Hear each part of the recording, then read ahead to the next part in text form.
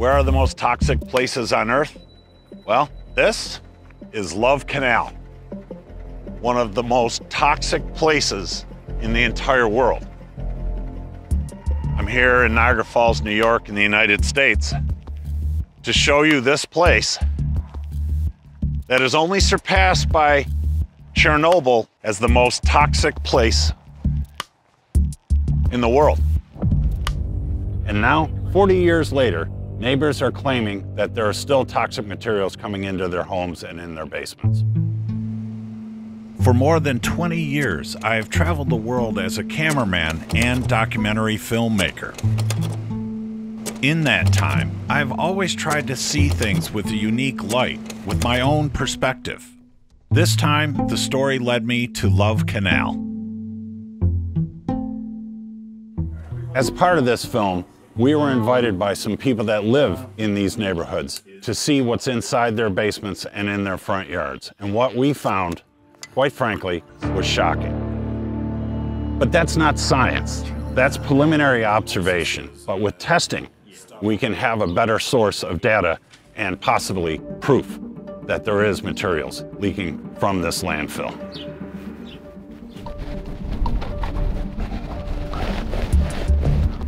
Garbage is everywhere. It always has been and most likely always will be. You can burn it, you can hide it, or you can bury it. But sometimes garbage comes back to bite you. At the turn of the 20th century, a man named William Love had a dream. Electricity was being manufactured for public use. Water was plentiful, and William Love owned a bunch of land near Niagara Falls, one of the great wonders of the world. And he dug a canal so that there could be transportation for his new model city that he had developed as a place, a utopian community to live in.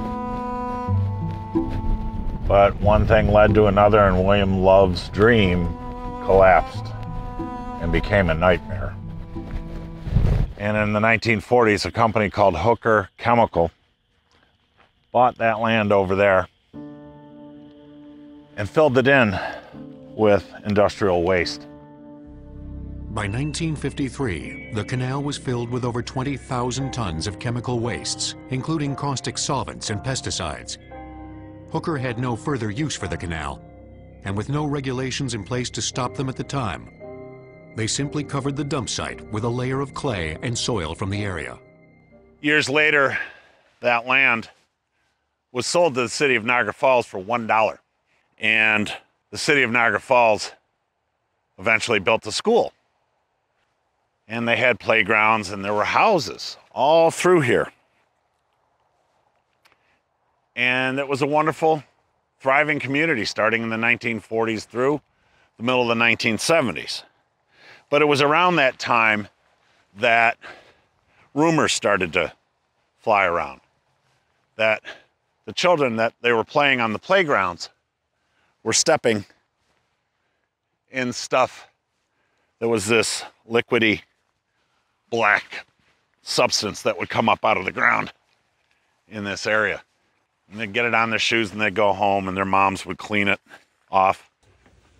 And the water often stunk in the basements of these houses, smelled like bad. And then the rumors started going around about a lot of the young mothers were having miscarriages. Babies were coming out with birth defects.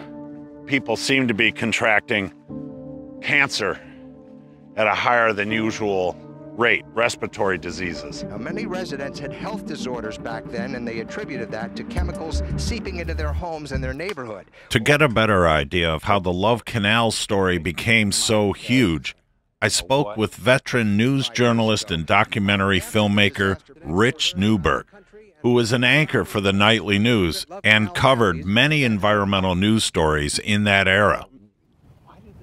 First of all, thanks for coming out today. It's awesome to be here with you. Thanks for asking me. Yeah, and my question to you is, what do you know about how all this began? I mean, when did this erupt? 1976. sump pumps are starting to pump stuff up into basements. Along comes a cub reporter, Michael Brown, Niagara Gazette, takes an interest in not only the sump pumps, but big, big toxic waste issues in Niagara County. He's at a public meeting. A young woman breaks into tears. She lives in a place called Love Canal. There's a stench, stuff coming up. She's worried about her family. And Michael says, whoa. Talks to a city engineer who's aware of this, who tells him our children and their children are at risk. So Michael goes door to door in the Love Canal neighborhood. The first family he reaches has a young child with multiple birth defects, serious birth defects. The family has issues, health issues. Goes to another door, more health issues, cancer. He starts putting two and two together and starts writing about it. After the Housewife named Lois Gibbs gets wind of this.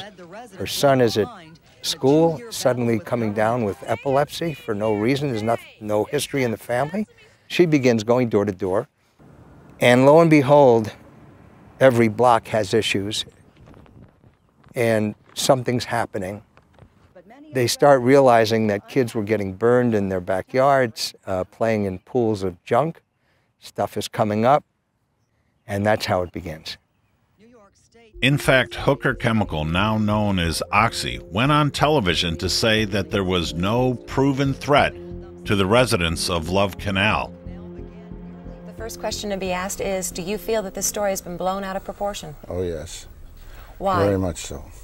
Well, I think you just blew it out of proportion when you introduced it by saying an epidemic of miscarriages and other diseases. And I think the best medical studies of the area would say that that's completely false. How about the 15 pregnancies, many of which resulted in miscarriage, though, during the time of this whole problem? Well, I don't know where that evidence comes from, because it certainly doesn't come from any of the state studies.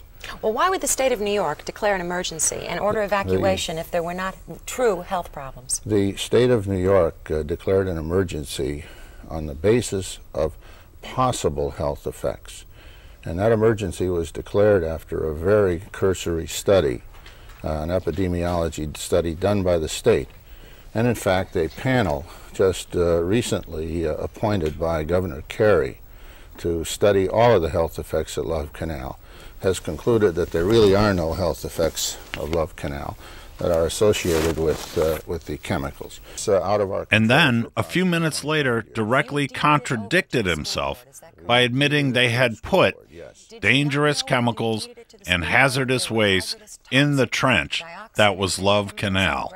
And we knew there were dangerous chemicals in what we had put in Love Canal when we deeded it.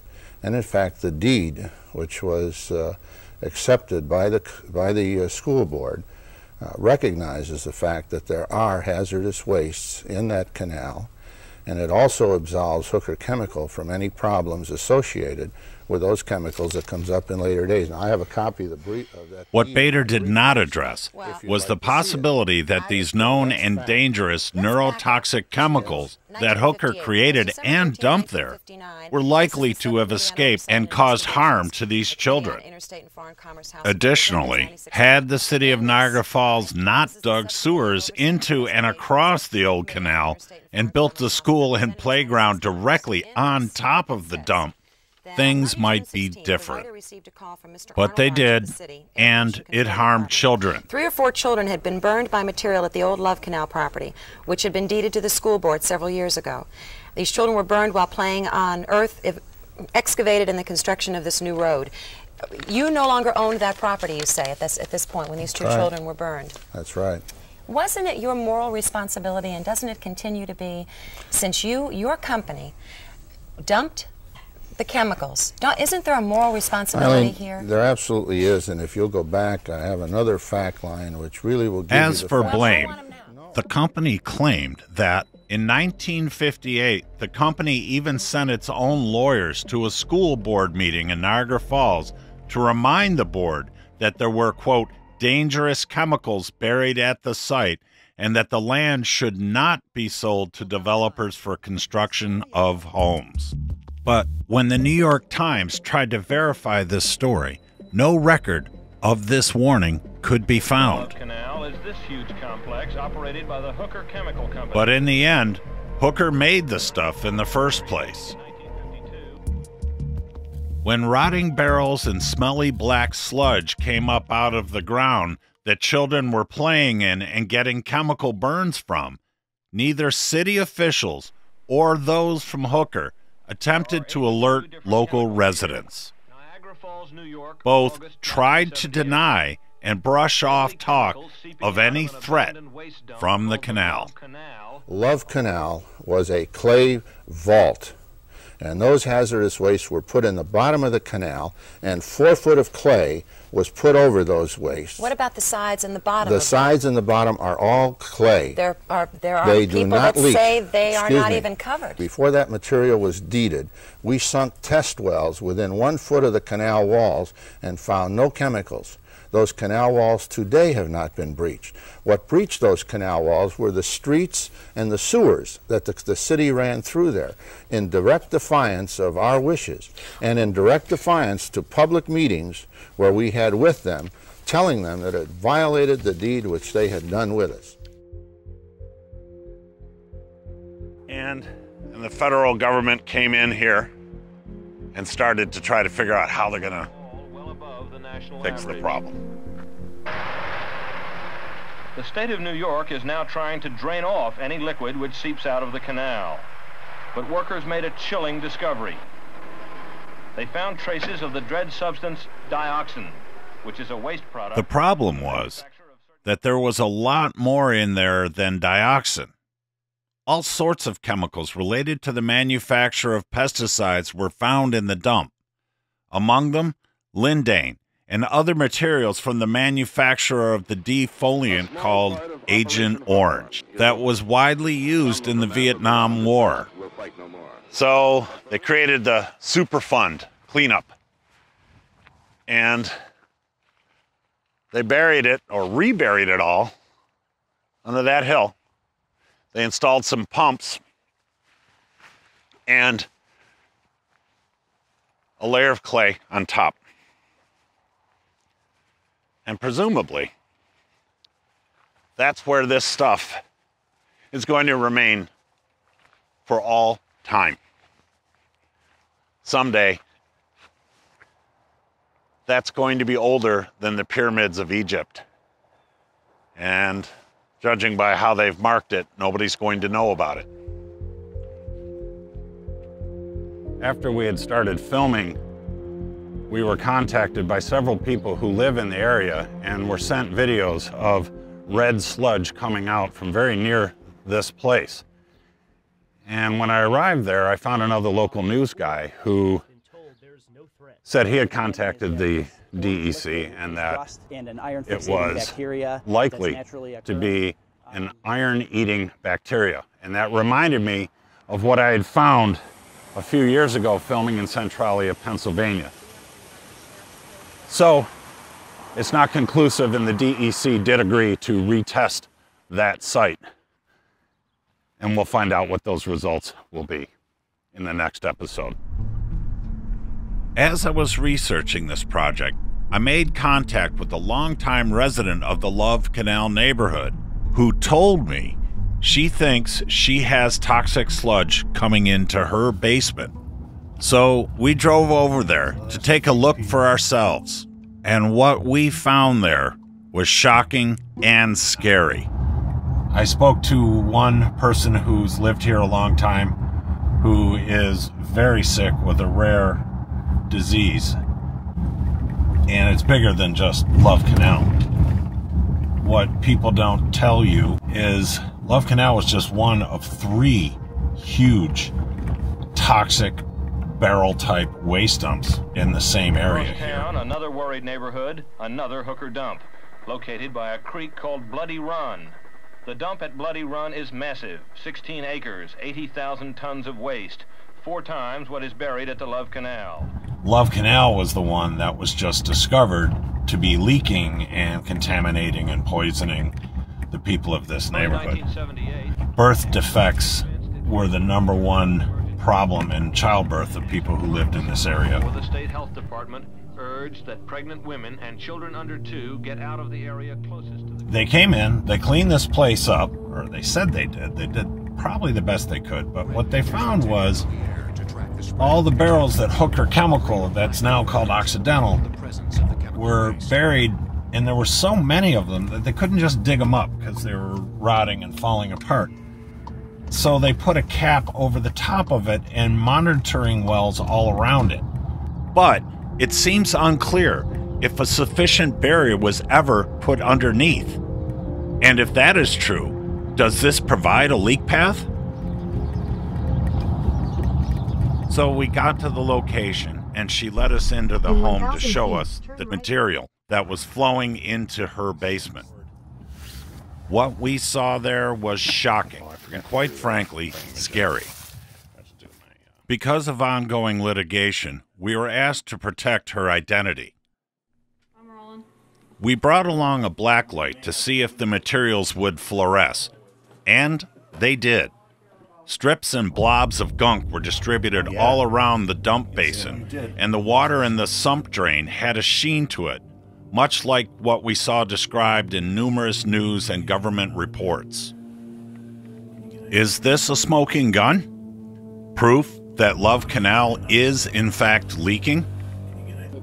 The answer is these chemicals had to come from somewhere, but a lot more testing and investigation would need to be done to find out where the chemicals came from that are under this house. We were also given copies of highly confidential documents showing test reports from the home. These independent test results showed tetrachloroethylene, trichloroethylene, dieldrin, entrin ketone, and endosulfan as some of the chemicals detected in this location.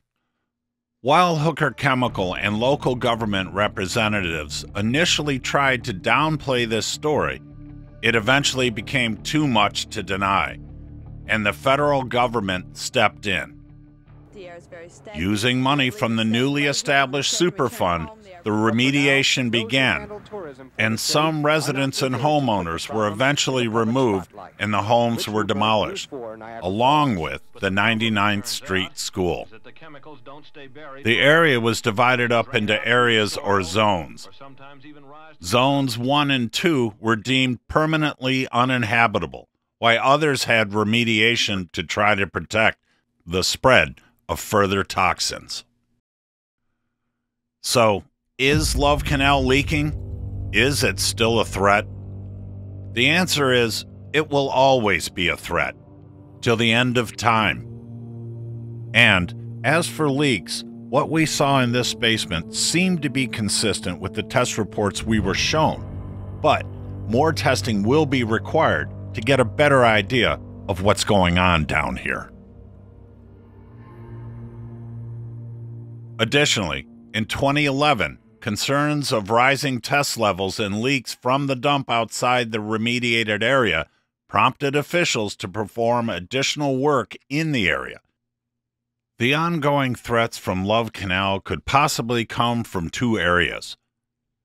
The first is possible leachate migration paths that could originate from the bottom area of the dump below the barrier drain conduit.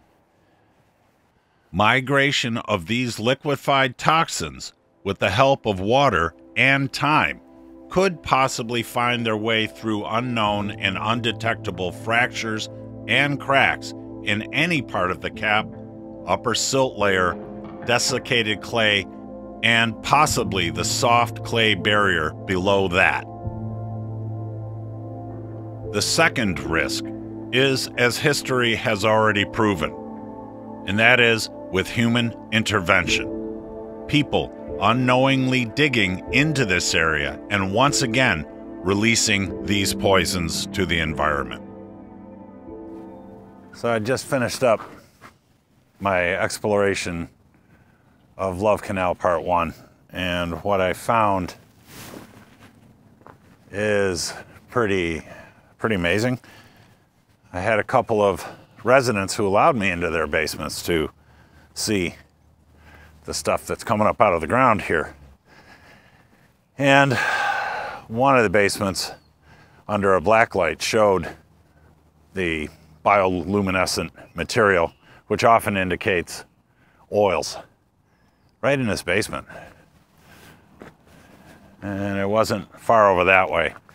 And another basement I was in was just over there. And so the question that we had was, is this stuff in fact still leaking? So we drew water tests, or I should say, they allowed me to film them taking tests of the water, wondering if there is in fact toxins in this. They're being sent off to a laboratory, and in the next episode we'll find out what's really going on here at Love Canal.